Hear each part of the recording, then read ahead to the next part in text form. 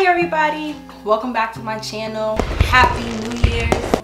First video of 2021. This series today is going to be on investing. Many millennials are into investments, whether it's option trades, currencies, stocks, mutual funds. It's amazing. However, I'm starting to realize everybody is jumping straight into investing and not understanding what they're doing, the risk to it, because let me be honest, investment equal risk. No matter what investments you do, there's always a risk. So let's get started.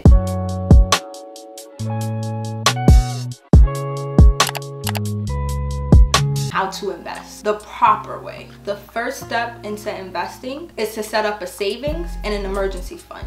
Yes, you heard me correctly. Now, this is part of any good financial plan, but people do not tell you this. It's a reliable source of money when you need it, so you don't have to fall back on credit cards and loans. And think of it this way, something bad happens to you, a car accident, car breaks down, you need money because, I don't know, whatever situation you're in, you don't want to rely on a credit card for it, because as we know in my previous videos on credit cards, whatever you spend, you have to pay back within a time period. And if not, interest will be added and etc. Same thing as loans. When you borrow money from someone or from the bank, they charge you interest.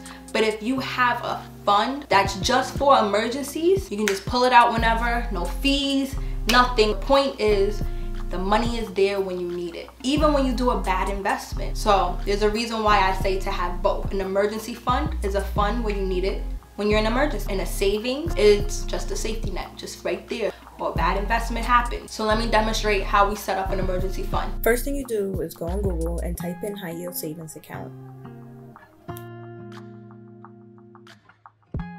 As you can see, a whole bunch of banks pop up. However, I'm just gonna hit the first two, which is American Express and Citibank. So once I click on American Express, I see that 0.50% APY. That's it's okay. It's under 1, but let's continue. They offer no minimum fees, which is great. And as you continue to scroll down, they'll give you an estimate on how much interest you can earn depending on your initial deposit, the time, and how much you put in a month. So on Citibank, I noticed that it says money market account, which is different from a high yield savings. Let's go to savings builder. And here's what I don't like, up to 0.45%. So it's not 45%. And here I thought of Chase. So let's start comparing their savings. So the first thing that came to my attention that I don't like is that there's a monthly service fee. However, it says you can waive the fee. So let's see what the requirement is for that. Okay, I'm not really feeling it, but let's see how much interest you can earn. So you have to enter your zip code apparently, and determines how much interest, because it varies by location. I just put in a Long Island zip code, and it says 0.01%, which is basically nothing. So in my case, I wouldn't say do Chase. And their premier savings is still the same, 0.01. So Chase is out of the question.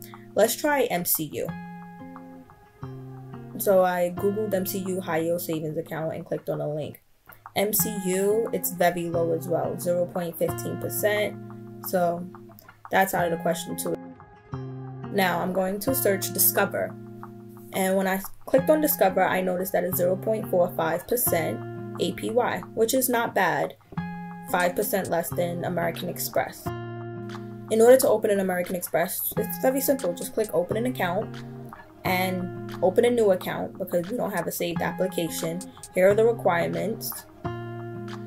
And if you check off all 3, then click continue, open a new account, and enter all your information. So 1, 2, 3 process. For Discover, I like that it compares the API to other banks, and as you can see, Discover has a higher percentage, and there's no monthly maintenance fee, which is great. And to open up a savings account with them is simple. You click open an account. Now if you're new to Discover, you click new to Discover, and if you already have a Discover account, you click the other one and enter your basic information. That's simple. That's how you can set up and prepare for your emergency fund account. Now the point is, before you do anything, you need to set a target. So let's start off with the emergency fund. I always say, calculate how much you usually pay a month towards bills and utilities. So if you have a car payment, a car loan, mortgage, Con Edison bill, gas bill, calculate it for the next 6 months. Let's say you up in New York where I'm from. That's estimate, let's say $1,000 a month. You wanna have an emergency fund that you can survive 6 months on without any additional income. So if you pay $1,000 a month towards bills, utilities, and etc., you need to save $6,000. You need to have an emergency fund of $6,000. Let's say you lose your job or an investment went bad. You need to survive until you can get yourself back up to becoming financially stable again. That's what the emergency fund is for, and you're not supposed to touch it unless it's an emergency. And here are the pointers for an emergency fund. All you gotta do is hit the max. Once you reach the 6,000, that's it. Don't put no more money into it, because putting too much money sitting in the bank not doing nothing, you're devaluing it. Inflation's gonna happen, you're basically losing money. Now with saving, I always say target is whatever. Let's say you want to buy a house, buy a car, or you just want to have, you know, a savings just in case you want to just go on a shopping spree or traveling. So there's different types of savings accounts you can acquire. There's money market, certificate deposit, holiday club, dream plan account. So let me get into details of each type of account.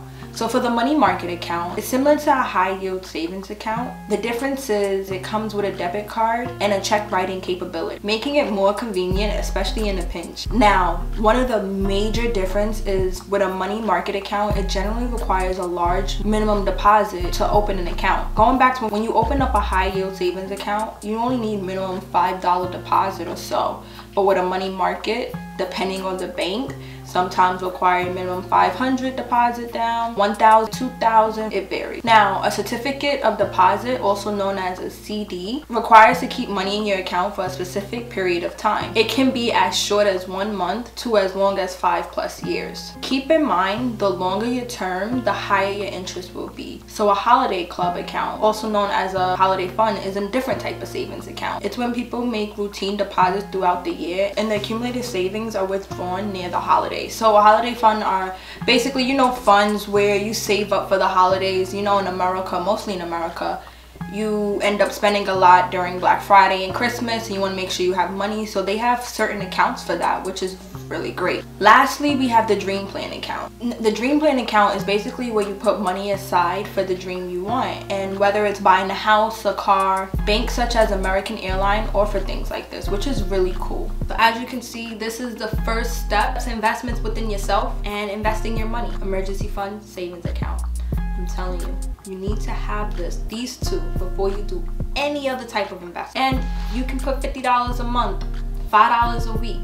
There's no rush on setting that goal, but I advise you to not do any other investments until you have that set up, or at least 50%. Let's say it's going to take a while for you to get whatever your bills will cost for the next 6 months.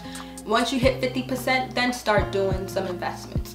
And that's where part 2 comes in on what to do next. See you guys in part 2. Bye everybody.